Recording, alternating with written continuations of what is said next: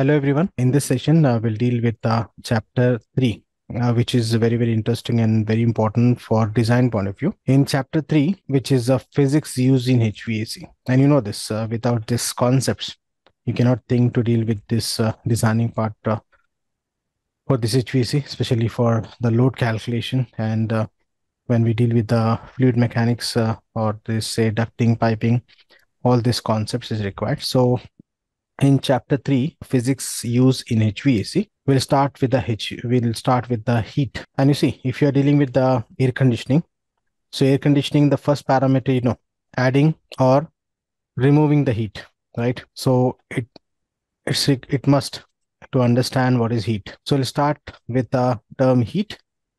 Then we'll discuss about the temperature and the temperature scales. Then we'll also talk about this sensible and latent heat. And we'll deal with this vapor compression cycle, refrigerants, laws of thermodynamics, units and conversion, all this topic in chapter 3, and which is very basic and very, very important for design point of view. If you know this concept we can use at the time of designing, especially this sensible heat, latent heat, temperature scales, units conversion are very, very important. Okay, and we'll deal with the vapor compression cycle, which is required at the time of chapter 4 when we deal with the classification of machines, because in all commercial and residential units, you'll find vapor compression cycle only, right from this window to chill water chillers. Okay, so this is very, very important. So I know this is very basic, but we cannot ignore this because without this, it's difficult to deal with the load calculation or the designing part. So let me proceed. So here, the first term you can find is the heat. And you see, we are dealing with the air conditioning, adding or removing the heat as to maintain the required temperature for summer or winter. So first of all, you must know what is heat. And as a mechanical or as an engineer, I believe you already know the heat, but my responsibility is to explain this quickly because as I said, this course, what we design is from basic to the advanced level. So you know about this terms and terminology, but in this session, we'll try to understand this terms and terminology for application point of view. Okay, not just theoretical. We'll try to understand for application point of view. Then only you can involve in the designing because concept is very, very important. So here on screen, heat is what? In short, I can say heat is a form of energy. And temperature is what? Temperature and heat both are same or different? Different. Yes, heat is a form Temperature of is energy. different. Yes, sir. So heat is a form of energy and temperature is the intensity of that energy. Yes, Okay, sir. so with the temperature, we can find out the rate of heat transfer, but the content of heat, the content of that energy is a heat. Okay, or else the heat we can also call in technical term as enthalpy, right? Heat content of the body. So what exactly heat? You can find out here on screen. Heat is a form of energy transfer that occur between the substance with a different temperature. And you know this, whenever there is a temperature difference, then only the heat will transfer. Na? If the temperature, if it is same in both the bodies, and if it is physically connected, that will attain what? Thermal equilibrium and will not transfer the heat. So heat will transfer only when there is a temperature difference. If there is no temperature difference, there will no heat transfer because both the body will attain thermal equilibrium. And this term also will use at the time of load calculation, especially at the time of learning heat gain through partition, floor and ceiling, because heat gain through partition means between the two rooms. If the two rooms with the same temperature, it means there will be no heat transfer. Okay, so just I'm trying to relate these terms with the load calculation so that when we deal with the load calculation, this will be useful or this will be helpful for us. Next, heat can be transferred through conduction, convection and radiation. So I believe you know what is conduction, convection, radiation.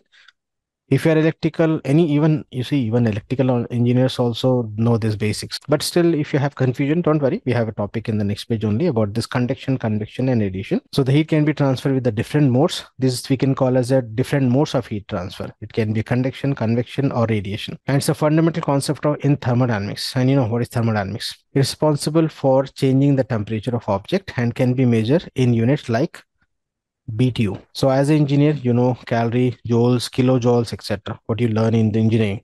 But this term BTU may be new for many, those who are new to this field. Those who already in the field, they know this term is very commonly used in actual practice. BTU. BTU is what? In short, we used to call BTU. It's a British thermal unit, right? So what is BTU and how to understand this? That also we'll discuss. Let me proceed. So you see, heat always transfer from high temperature to, excuse me, the low temperature. No? According to which law? This heat transfer from high temperature to lower temperature. According to which law or which thermodynamic law? First law of thermodynamics. Anymore? Okay, it's Oh, I according think to second law. second Anyhow, law. we have this laws of thermodynamics also, first and second law. In this chapter 3 only, we'll discuss before dealing with the vapor compression cycle. Okay, because this basics is very, very important. So try to understand the applications out of this. And you see this heat transfer from high temperature to low temperature, this applicable at the time of learning vapor compression cycle, because in vapor compression cycle, you'll find condenser and evaporator. So in condenser, heat will reject, and in evaporator, heat will extract. And because of this this nature of the heat only. Okay.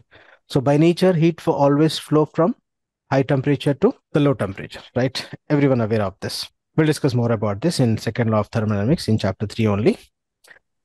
Next, as I said, the unit of heat is a BTU commonly in actual practice. It can be joules, it can be calories, but most commonly in actual practice. This is actual practice means I'm talking about for this load calculation point of view. We're using this term BTU. So if you talk about the units of measurement, you know, SI units or English also known as imperial.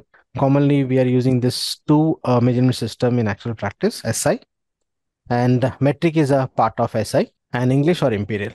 So this BTU is a unit belongs to English system, and in SI we can use joules. Okay. So what is exactly BTU? We'll try to understand, because at the time of load calculation, when we extract the heat gain through all the possible sources, the end result is going to be in BTU per hour. So we must know how much BTU per hour is adding for a particular space. Then only we can able to select the required capacity cooling unit. Or in case of heating also, we must know at what rate the heat is rejecting from the space. Again, that we are calculating in terms of BTU if we are dealing with the English system. So what exactly BTU is? In case of conversion, you see 1 joule equal to 0.000948 BTU, or 1 BTU in terms of joules is 1055.06 joules. This is the values, but what exactly the BTU? That we'll try to understand now.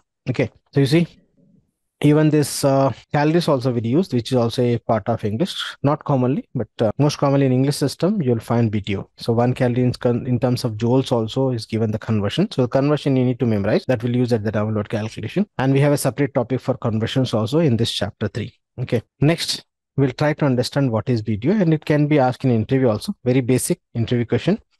And even for the load calculation also, as I said. So you see, BTU stands for British thermal units. It's a unit measured for energy, nothing but heat energy. And 1 BTU is defined, this is important. You see, 1 BTU is defined as the amount of heat required to raise the temperature of 1 pound of water by 1 degree Fahrenheit at constant pressure. Once again, 1 BTU is defined as the amount of heat required to raise the temperature of 1 pound of water by 1 degree Fahrenheit at constant pressure.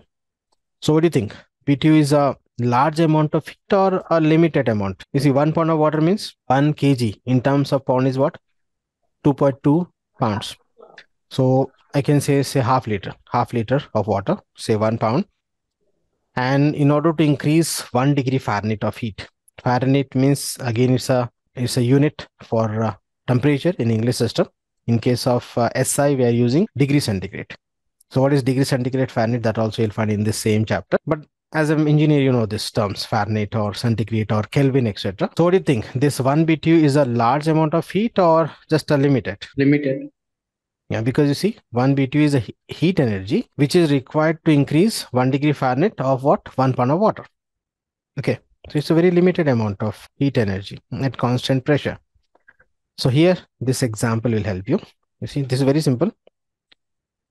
1 pound of water in a container, 1 pound of water in this container here, and initial temperature, say 50 degree Fahrenheit, for example. And after this, I'm going to add the heat. And how much heat? Say 1 BTU. So when you add 1 BTU of heat energy in this container, which is of capacity 1 pound of water, so what will happen? The temperature will increase from 50 to 51 degree Fahrenheit. Okay.